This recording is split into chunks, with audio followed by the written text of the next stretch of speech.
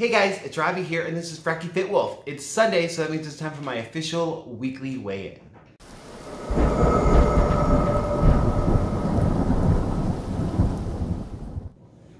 Alright everybody, so it is Sunday. I hope you all had a good week. Comment down below, let me know how your week went. I'm really curious. I get so much support from you guys that I want to try to give my support to you. And so comment down below, let me be your cheerleader as much as you guys are my cheerleader. I appreciate everything you guys do for me.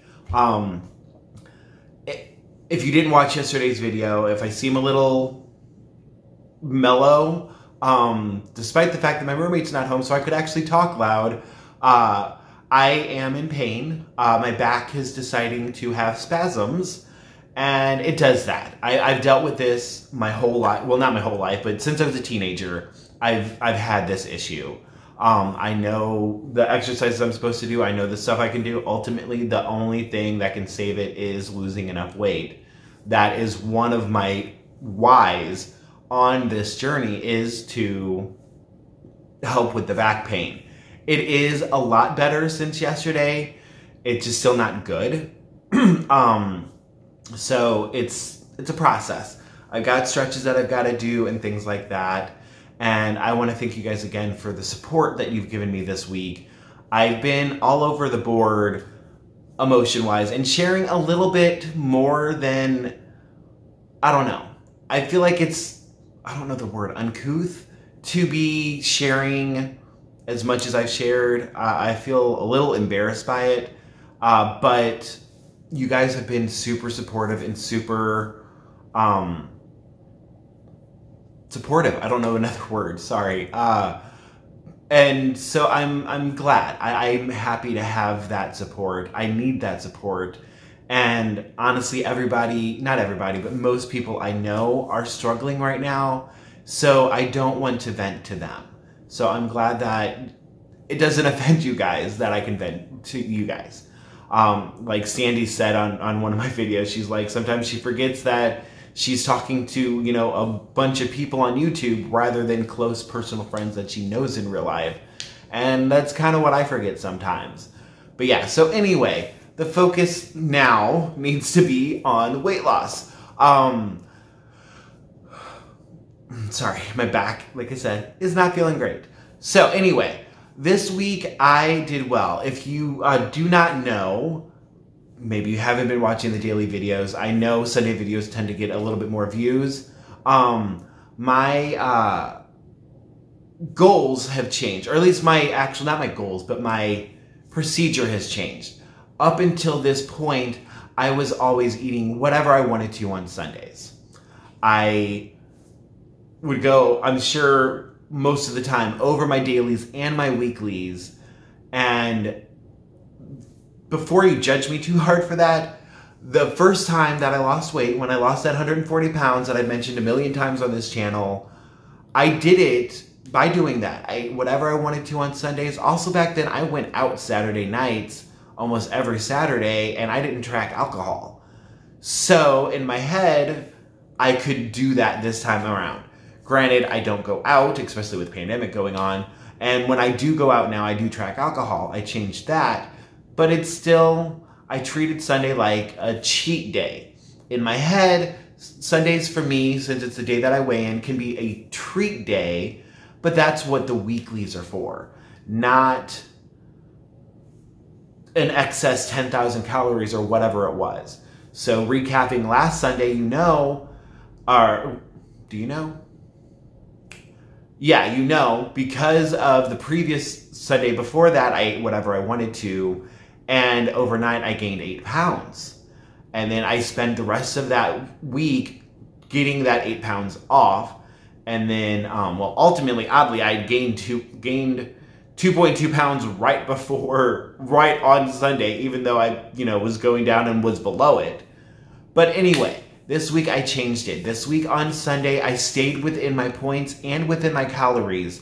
I actually had 23 weekly points left, or weekly bites. I'm doing iTrack bites rather than Weight Watchers. And I'm doing the old Points Plus plan, which is carb conscious on Weight Watchers. But anyway, so I had 23 weeklies left. And so that's probably the lowest I'd been on a Sunday this whole journey, this whole time. And so on Monday, when I weighed in, I was only up 0.2 pounds. Considering the week before I was up 8, and probably most Sundays or most Mondays I would be up like 8 or more. So I was only up 0.2 pounds, and I proceeded to continually lose weight the rest of the week. So on my weigh-in today, I am 314 pounds. So that means since last Sunday, I lost 3 pounds.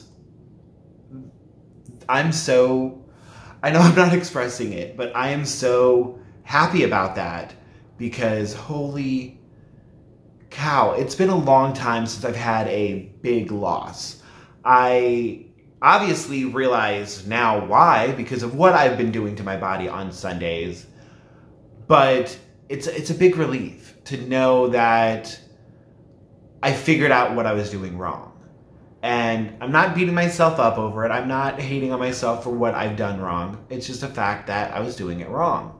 And so I am very, very happy to have this kind of loss. And now I can more easily have a battle plan for going in the future. Today, I'm going to try to repeat last Sunday. I'm going to stay within my weeklies and within my dailies. And I'm going to continue on down this path. Now, as far as my dailies and my calories each week, the app recommends that I have 65 bites a day, or points a day, and also 2,665 calories a day. This week, I didn't really do that, except obviously I went over that on Sunday. I stayed, as far as points, as far as bites, I stayed between 53 and 63 bites. So my highest day was, when that was Friday, I was 2 bites underneath the goal, and my highest calorie day was 2,537, which is a little over 100 calories under the goal.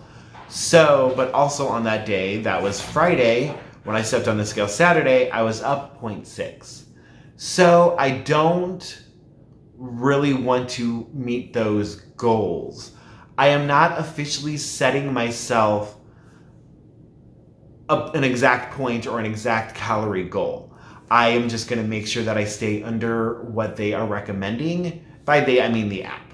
The same as when I was on Weight Watchers. It's just I track bites. I think at this point in the game, that's still a little too high for me.